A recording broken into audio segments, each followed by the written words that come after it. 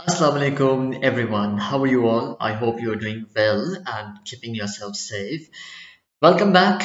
Welcome back to Nasir at Lenguish. This is me Tayyib Hussain, and in today's video we are going to touch upon conjunctions.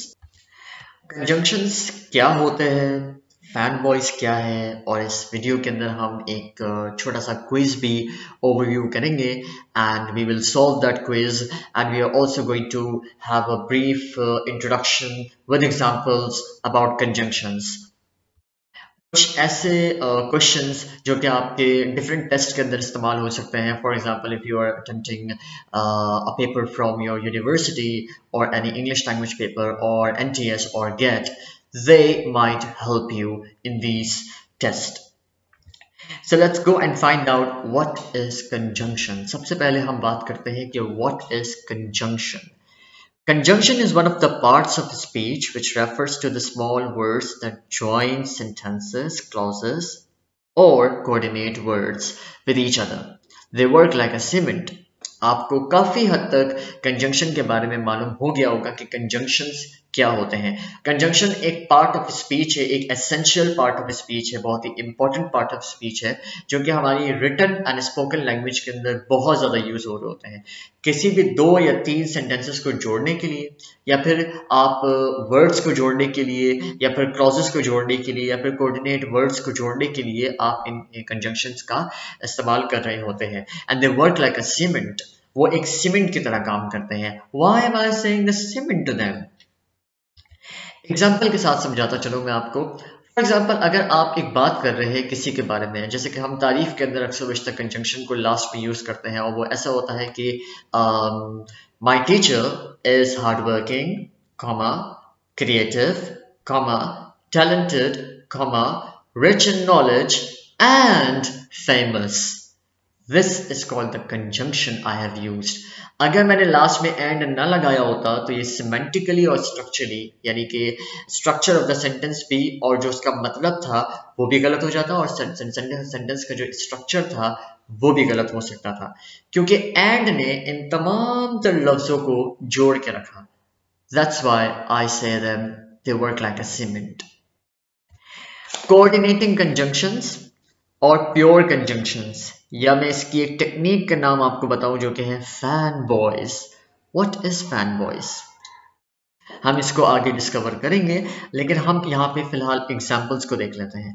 And की example, कहाँ पे and use होता है। For example अगर मैं आपसे कहूँ कि listen, I want stethoscope, drip set, pulse oximeter and syringe. ये मुझे 4 या 5 चीजें चाहिए, और उसके लास्ट में मैंने पहले तो कॉमा कॉमा लगाता रहा और लास्ट में मैंने जाके एंड लगाया, ताकि जो लिसनर है या जो मुझे सर्विस प्रोवाइडर है वो मुझे ये तमाम तर चीज़ों के साथ साथ सिरिंज भी दे। एंड तो ये तमाम तर चीज़ों को जोड़ के रखा एंड ने। वेरी नाइस, यहाँ तक है हो गया। बट हम कहाँ पर यूज करते हैं? She is rich but very Mysore. But हम बहुत ज्यादा यूज कर रहे होते हैं, बिल्कुल एंड की तरह हम बट को भी बहुत ज्यादा यूज कर रहे होते हैं। For example, she is rich but very Mysore. ये फिनोमेना है। Right, I'm not specifically talking about some of the people, like they are like that. If they are rich, so they are little bit miser, right? So ये जो पोल apart की बात होती है, यानी कि she is rich but very humble, इस तरह का जो जमीन आसमान के जिनमें फर्क होता है, जिनमें हम कंट्रास्ट को शो कर रहे होते हैं, वहां पर हम बट का इस्तेमाल करते हैं। फॉर एग्जाम्पल हम कहते हैं ये काम तो मैं कर लूंगा, लेकिन मुझे इस काम के लिए ये चीजें चाहिए। तो मतलब आपने एक तरफ बता दिया कि भाई ये काम हो जाएगा, yes I will do it, लेकिन बट मुझे ये चीजें चाहिए। तो अगर आपने ये चीजें प्रोवाइड की तो ये काम हो सकेगा, नहीं की तो ये नहीं हो पाएगा। राइट, सो बट में जो है वो हम जमीन आसमान की बात करते हैं। Right, the opposites kind of things. Fan boys क्या होता है भाई? फैन बॉयज बेसिकली एक एक्रोनिम है जिसकी फुल फॉर्म है F for A for and, N for nor, B for but, O for or, Y for yet, and S for so. This is called a technique to learn conjunctions. कितना easy कर दिया यार conjunctions को सीखने के लिए. Coordinating conjunctions को या pure conjunctions दोनों का लफ्ज दोनों का मतलब एक ही है. Just this is called the synonym you would say in other words. So fanboys is an acronym. Acronym होता है जिनकी full forms होती हैं. कुछ ऐसे words होते हैं. For example CBC, right?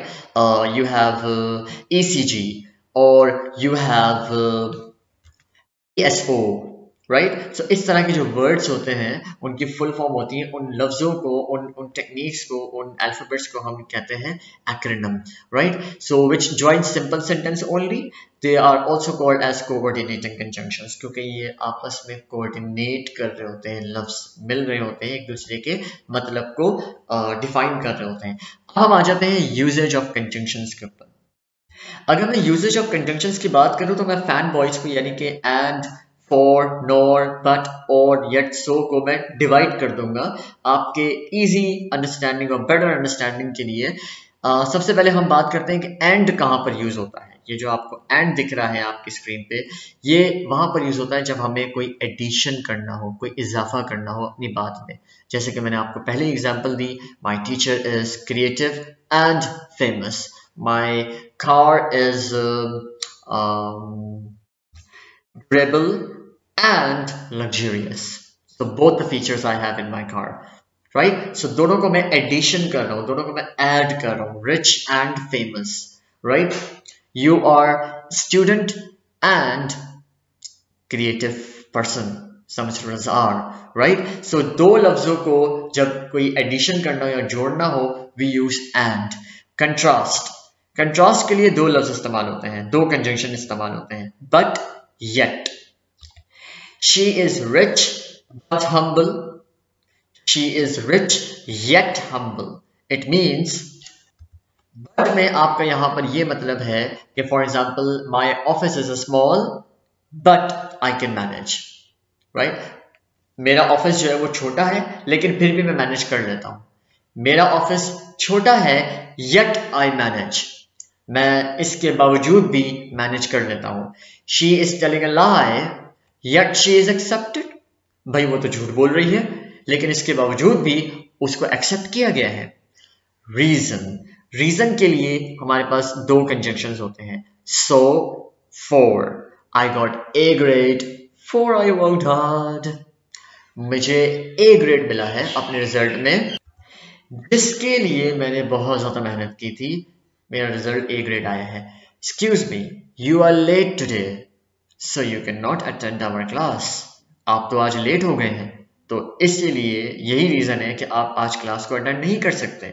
So we are over here using options की. जब हम बात करते हैं तो वहां पे हमारे पास दो कंजंक्शंस हैं, neither nor or, right? For example, if I say to you strawberry or vanilla ice cream, hey listen, would you like to have coffee or tea? आप कॉफी लेना पसंद करेंगे या तो फिर टी. ऑप्शन दिया जा रहा है आपको, राइट. दोनों में से कोई एक आपने चूज करना है. Would you like to have this office और नेक्स्ट ऑफिस. ये वाला ऑफिस चाहिए या फिर इसके बराबर वाला जो है वो चाहिए. And then you have I want neither strawberry nor vanilla. ना तो मुझे स्ट्रॉबेरी चाहिए ना तो मुझे vanilla आइसक्रीम चाहिए. I want chocolate one. So over here you are denying both the offers, both the options. आप दोनों options को deny कर रहे हैं, मना कर रहे हैं उन options से कि नहीं ना तो मुझे ये चाहिए ना तो मुझे वो चाहिए. I neither want water nor juice. I want tea. Right? So this is called conjunction. हम अपनी next वीडियो के अंदर एक छोटे से क्विज को अटेम्प्ट करेंगे. So do watch that so that you can have so that you can grab the idea कि किस तरीके से conjunctions को fanboys को specifically use किया जाता है हमारी speaking and writing के अंदर. Right? So in the part 2 you will be watching us solving this exercise. So do watch and check your ability and check your understanding. Thank you. And also subscribe to the channel Nasir at Lenguish. This is me, the USM. Thank you. Allah.